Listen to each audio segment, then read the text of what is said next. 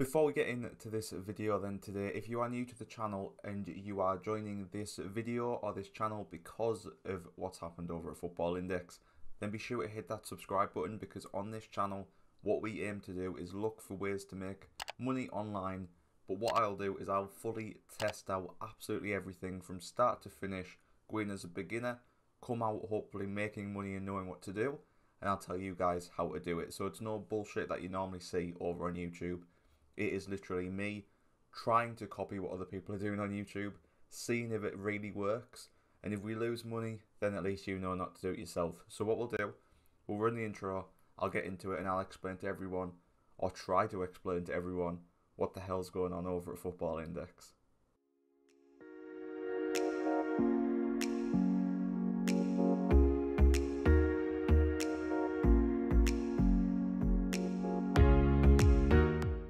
So for those of you who already know, obviously we did some videos over on Football Index earlier on in the year. We did a week where we invested £10 into new players every single day to see how that went out. We've used their referral code many times on this channel to try and boost the income. We've done quite a bit with Football Index, and I have still got an account at the moment, although, as I'm sure you guys will be aware, no account on Football Index is worth anything anymore. So if I show you guys behind me, you can just see here, based on this first bit, I will be completely honest, I am not a fully 100% sure what's happened over at Football Index. I don't think anyone is.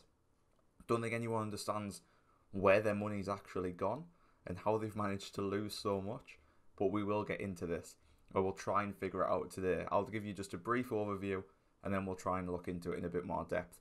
So you can see over here on Reddit, this guy, this user, Big Nozzes, is asking how much money did everyone lose. He lost 1,000, other people lost around about 10,000, someone here lost 26,000, 8,000. Quite a lot of people have lost a huge amount of money in the last few days on Football Index, and you might be wondering exactly why. So this takes us back to the 5th of the 3rd, which was just about a week ago. They put out a market update. They said in this, "Hi traders, I'd like to start by saying a big thank you for all the questions you submitted over the course of the past few weeks. This is because Football Index have always said in their terms and conditions they have the right to restructure the dividend plan on their platform as long as they give 30 days notice."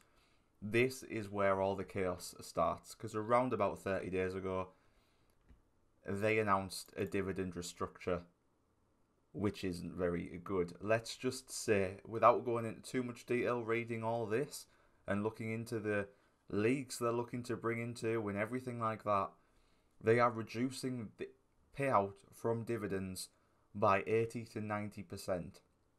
You might be wondering why that's such a big deal, because for those who invest just briefly in like the stock market, you'll know you kind of trade the stock more than you wait for the dividend payout, unless you are literally going for dividends.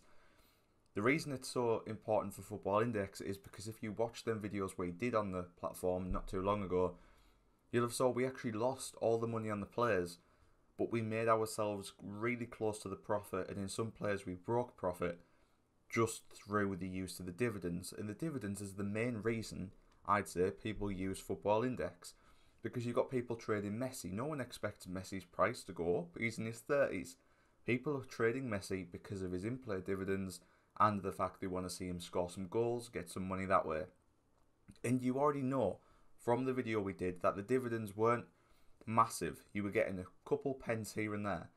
So with an 80 to 90% reduction in then dividends, you can already see where the problems are starting to lie. So when that got announced, anyone who had a huge amount of money in the company, alarm bells obviously start ringing. If I'd have paid more attention to the company and saw this, with my only £5 invested in the company, I would have got that money out of there straight away. Because if your company is reducing the amount it outputs by 80 to 90%, you clearly know there's a problem going on.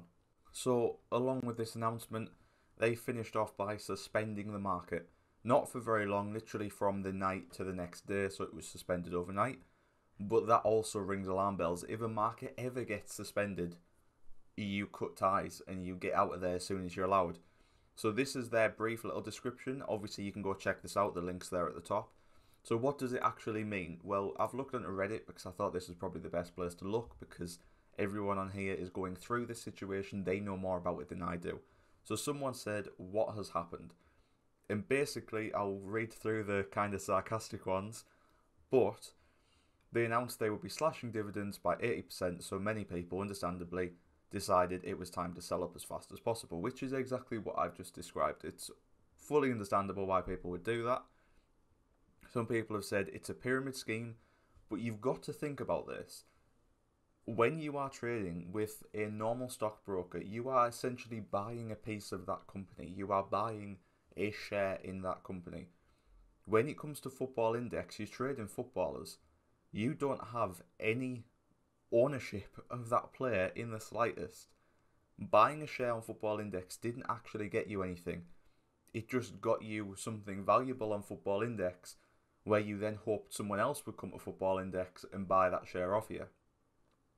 The reason it became so successful was because there was a huge amount of people on the market to be able to actually create that demand and supply. So it did work because of how big the market was. So when this amount of people have started to leave the market because of the financial troubles that Football Index have had, it completely derails the whole structure of the platform, which isn't really good for the people who decided to stay put. This is also a good little bit of information here. If you were a new user going into this, you weren't really sure on who to buy. You can't buy a really good youngster who only you know about because they're not on the platform. You can't buy one of the bigger players because their prices are just going to be declining. There wasn't really a specific, really helpful guideline for it. And as you guys saw when we did it, the benchmarking system wasn't helpful in the slightest. It told us we were constantly at a profit, but then when it came to selling all the players, we were nowhere near a profit. It wasn't clearly set out to people how much money you were making or how much money you were losing, but still, we don't actually know what's happened with the company's money, where the money's gone, because before they announced they were restructuring the dividends, which caused this huge amount of upheaval to happen, there must have been something to cause that need to reduce their spending to keep some money in the company. This is potentially the best explanation here. The Ponzi scheme collapsed. Football Index as a business was entirely reliant on new money coming in constantly, which it 100% was. There wasn't the benefit of having the company who you're investing in do really well because of what they're producing and stuff like that. Football Index was 100% tailored around supply and demand. Supply for a player or demand for the player was going to increase the price or reduce the price. It really just needed a constant influx of new customers onto the platform. And you can argue with COVID and the pandemic, quite a lot of people won't have wanted to invest their money into stuff like this, which you can understand. So that has obviously been a hard-hitting point for Football Index. And then with the measures they took to try and make sure that didn't completely collapse the company, they unfortunately did the complete wrong thing. They have reduced all meaning for anyone to join the company from a starting point, and they have also pushed anyone who has any meaningful investment in the company straight out the door. There was probably better ways they could have done this, but then again, I'm not a businessman, that's why I'm not 100% sure. So then, with all that happening, comes the announcement that happened yesterday. I was going to do a video straight away yesterday when this announcement came out, but I thought it's probably best to do it today instead, spend a bit of last night research on what happened, a bit of this morning researching before we got into it. So the announcement came yesterday. It says, "Dear Football Index community, we understand this has been a difficult and challenging week for you all. After much deliberation, we must now issue the following update. The board of Bet Index Limited has consulted with external legal and financial advisors and the UK and Jersey gambling commissions. The decision has been made to suspend the platform." This is an indefinite suspension whilst they go to court and potentially look at going into administration and trying to get possibly even a buyer for the club for the platform. You can see here it does say that the administrators will be in contact with customers, creditors and other stakeholders to explain the next step. but that will not happen just yet. Whilst everything is waiting to happen, everything will be suspended. No trading, no payment transactions, no money in, no money out of the company. If you've got money in there, it is in there until the administrators have a look at the company and decide what the best next steps are. If you want to be 100% sure on what's happening next, definitely try and keep up to date. But you can see here the administrators will release a statement upon their formal appointment by the court, which is anticipated to be in the next 10 days, and we'll be able to share future timelines at that point. That is not going to be a huge update. In the next 10 days, that will basically be them telling the world that they've been appointed as the administrators. Administration process is a huge process for any company. It is not going to be a quick and easy fix for this. If you have a huge amount of money in this company, I regret to tell you that you probably will not be seeing that for a very long time. And that's where we touch on this next and final little point. One guy said 11 hours ago after this statement, I've got £51 in cash sitting in my account. Now this is money he's got in the account that isn't invested in players, it's just in his balance. I think I've got 90 pence in mine. I got very lucky that we did our experiment a very long time ago. And to be completely honest, I only looked up Football Index yesterday because I was trying to find some new ideas we could do a video on this with. And then I found all this and realised we definitely cannot do a video. It was actually one of you guys who requested down in the comments that we did more Football Index stuff around a week ago, and I completely agreed. I enjoyed using the platform, but upon researching it a little bit last night, obviously we cannot do any more on that. As you can see here though, luckily for us, we did only have the 90 pence in the account and like £4 in Tariq Lamptey, so I'm not too worried about that money. But it does say here, this guy has just £51 put in his account. He understands that he's going to lose the money on the players he's invested in, but surely his cash is protected. That is where it gets a little bit iffy, because you have put that money into that company. You have trusted your money with the company, and it's a bit of a strange line, because as you can see by people here, let's be honest, by the time the administrators are paid, because they do have to take a cut of the pay, which is, I know it's their job to do this, but it is still a bit confusing to me.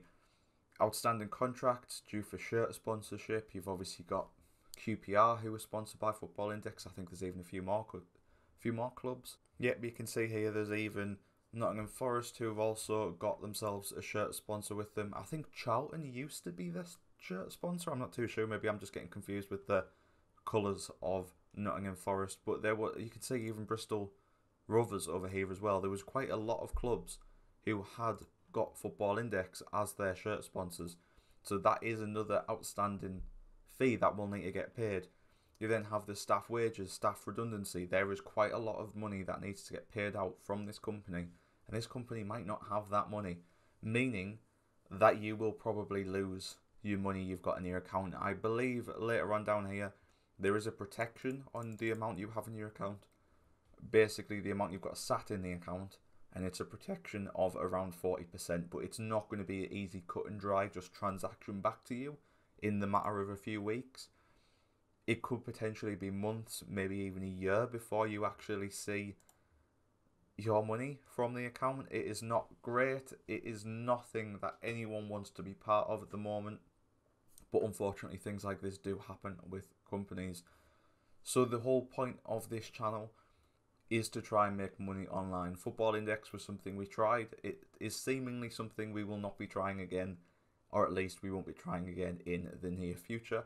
If you've got any recommendations on things we should be giving a try to, then be sure to let me know down in the comments. We tend to do a video over here every Monday and every Thursday. The Thursday slot is normally where we do a big video, and the Monday slot is normally where we do a video like this, just discussing something or going over something or introducing a topic that we will then be using on the Thursday.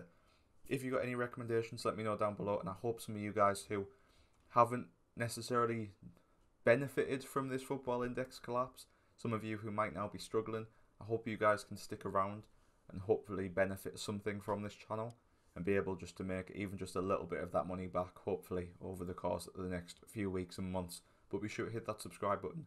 It'll be good to have you on board. Thank you for watching. I apologise for all this. It's a very shitty thing to happen, but hopefully we can try and get some money from other sources, and make sure that everyone's a little bit better off in a few weeks. Thank you for watching. I'll see you guys next time.